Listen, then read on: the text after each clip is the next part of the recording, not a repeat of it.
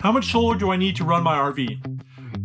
I've been asked this quite a few times, and I see it on the groups and the forums online, and I got some bad news for you. Solar isn't going to run anything. So we're going to talk about how we're going to figure out how much power you're going to need, what is it going to take to get you there, but we're going to talk about this and exactly how it's going to help you. But I do have some good news for you, and we're going to discuss some RV solar, all about it, so stick around, check it out.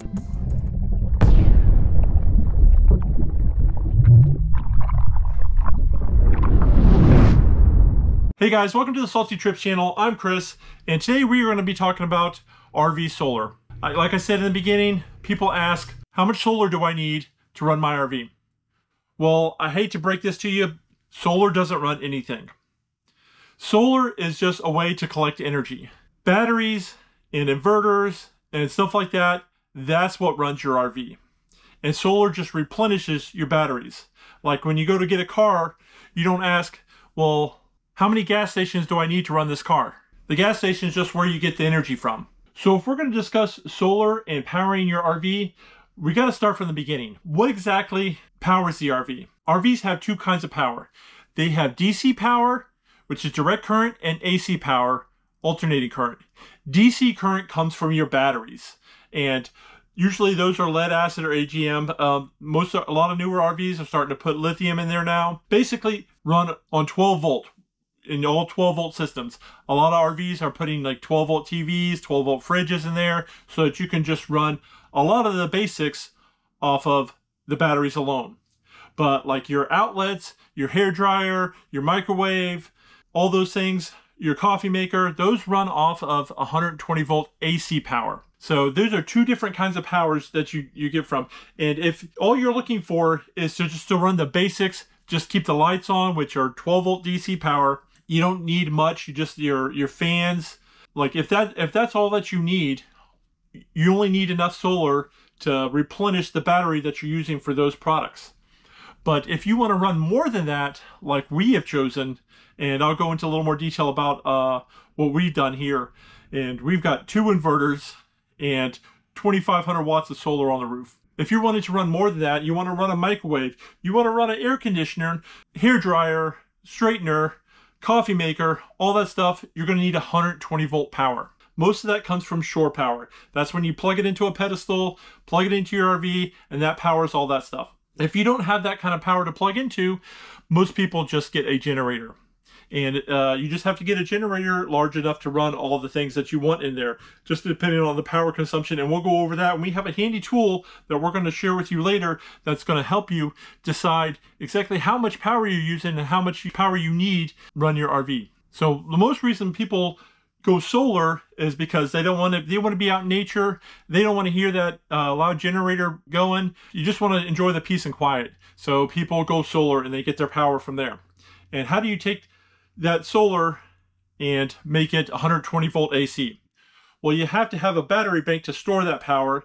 Then you have to have an inverter, which converts DC power to AC power. Typically, most systems are 12 volt. We went with the 24 volt system. And if you're not quite sure how voltage and amperage works, I highly recommend just searching on YouTube for basics on AC and DC current. Just to give you a little summary, is volts times amps equals watts. So let's say this is volts, and this is amps, and you have wattage over here. If you have the same amount of wattage, like you said, higher voltage, you need less amperage. And if you have less voltage, you need higher amperage to make the same amount of watts. And the more amperage you have, the bigger wires you have to have and all that stuff. That's going into other details. I have a whole build on our system that kind of explains a little more about that, but we're not going to kind of really go into that. We're going to talk about how we're going to figure out how much power you're going to need, what is it going to take to get you there, and how are you going to determine how you're going to replenish those batteries. If you're just a weekend warrior, you don't run a lot of power, you may not need as much as somebody who's full-timing or wants to go off-grid for like a week. And you just have to think, well, do I want to run an air conditioning? How long do I want to run it for? Am I chasing the weather? Just only go camping where there's good weather, where I can open the windows and run the max air fan and keep everything cool? and how much of that stuff do you want to run. And we decided it was pretty important to us, so we installed 2 inverters, and we have 4,800 watts of power we can use at any given time all day long, basically. So we can run 2 air conditionings, a hair dryer, microwave, whatever we need to. But if you only want to run just your TV, which is typically 120 volt, but there are some 12 volt versions out there, you're going to need, that doesn't draw a lot of power. That's maybe like 100 watts an hour. But like a hair dryer is going to, be like 1,500 watts, but you don't use it for that long. So you're going to have to use this tool, like I was saying, that's going to help you determine how much power you're going to need. And we're going to discuss that. And this device is something that you probably already have, a Watchdog surge protector. It has a Bluetooth capability and lets you know how much power is coming into your RV. But we're going to talk about this in exactly how it's going to help you.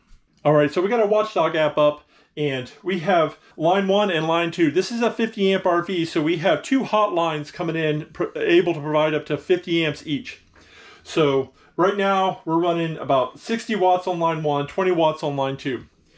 And the microwave, I believe, is hooked up to line 1, but we're going to check it out, and you're going to see a jump in wattage here, and you'll be able to track exactly how much power it's using. It's cranking up. Oh, I guess it's on line 2. Look, it jumped up from 60 watts to 1,600. And it's pretty simple to do. We'll do that with the air conditioning. All right, so we're going to kick on the rear air conditioning. Lower the temp. So you're going to see here, it should be line 1. It's kicking on. That is the fan kicking on, so it just jumped up to 314 watts. And then when the compressor kicks on, it's going to jump up even higher. We do have a soft start on both our ACs, so that'll help. All right, the compressor just kicked on, and it's slowly ramping up.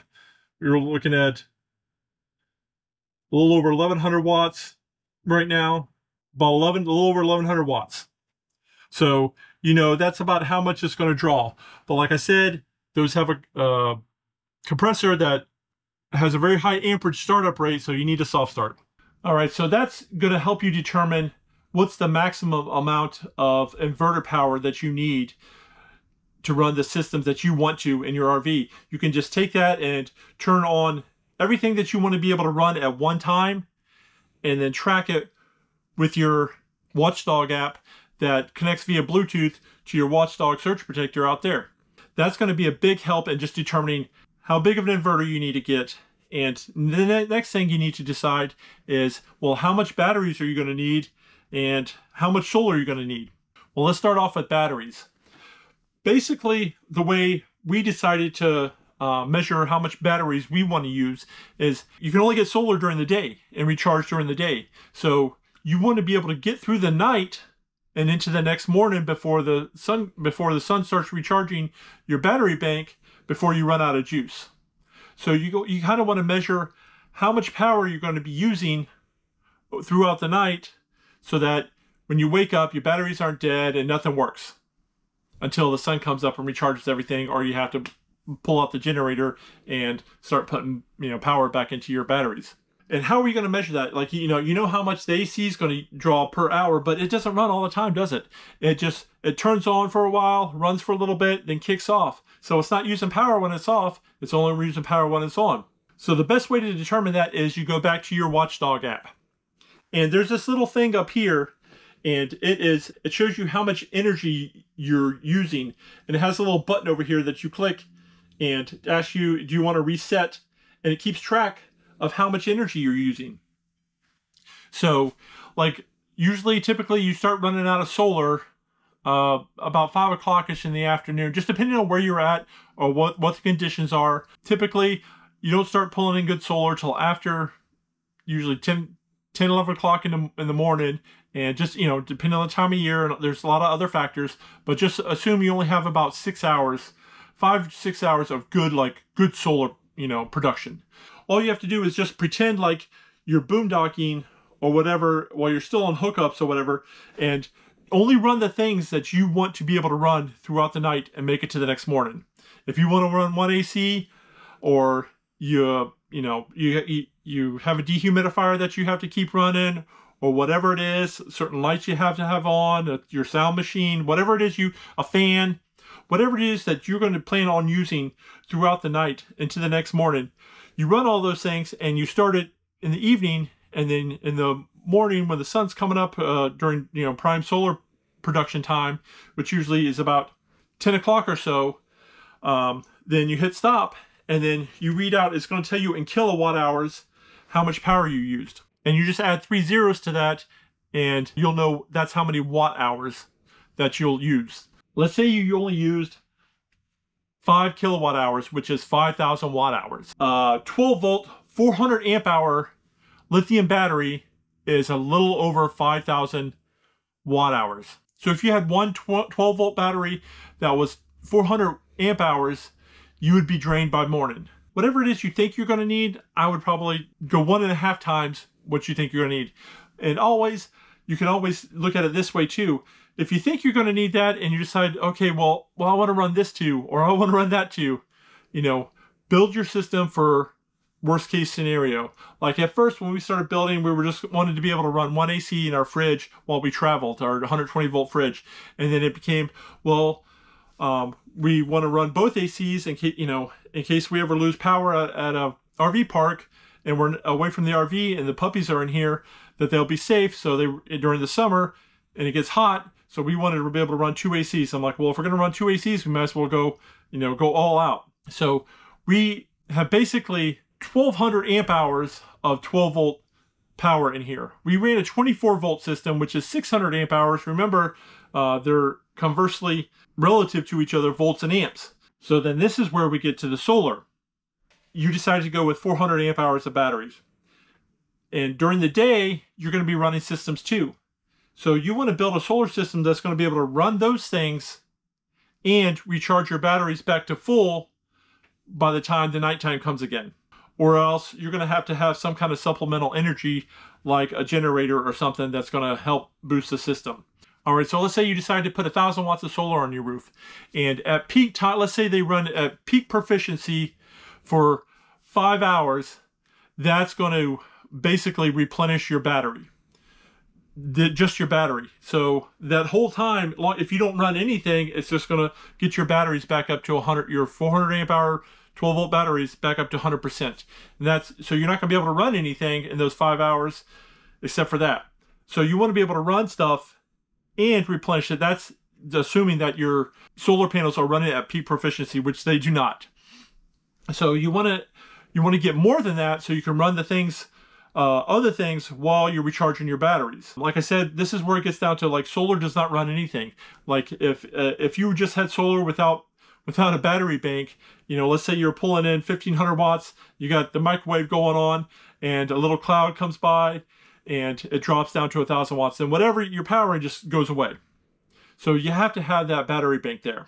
You can go back to your Watchdog app and track, just pretend to do a boondocking day, and how much power do you use during the day. Figure that out too, and you can add that on how much you need to replenish your batteries. And you want to build more than you think you're going to need, so that just in case a little bit of cloudy or whatever, but you can always, like I said, it all depends on how much power you're using. Let's say your batteries are getting too low, turn something off. Save some power. Do something a little bit different to save more power in the meantime until you get more sun. But if you get 2,000 watts of solar, and in those 5 hours, you're going to be able to replenish your batteries, and then you have 1,000 watts per hour to do whatever you need to during the day. And if you need more than 1,000 watts, it's going to pull from the batteries, and you're not going to charge them as fast. Or if you just shut other things off, you have 2,000 watts, it's just going to charge your batteries twice as fast. You want to try to kind of plan for more than you think you'll need. Like we went 2,500 watts on the roof because that's about all we could fit on there and still be able to walk our roof and get to the slide outs and stuff like that. We have to, if we want to go through more power than those can replenish our batteries, we're going to have a generator just to run for a few hours here and there to supplement our batteries back up, because we want to be able to run 2 air conditionings whenever we want. I don't want to be subject to following the weather or anything like that. If Kim wants to have the hairdryer going and I want to pop something in the microwave and an AC kicks on, I don't want to have to worry about. So we went dual inverters. I have a whole video about the install on that, and I have a playlist of all our entire Victron build.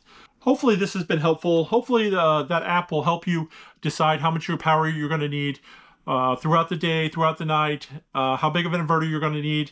If you found this useful at all, please hit that subscribe button, notification bell, all that fancy jazz. Give this video a big thumbs up. Leave any comments or questions that you might have down in the comment section below. We do trucks, travel, towing, RV life full time. So if you're into any of that kind of stuff, make sure you subscribe, follow along, and we'll see you guys next week.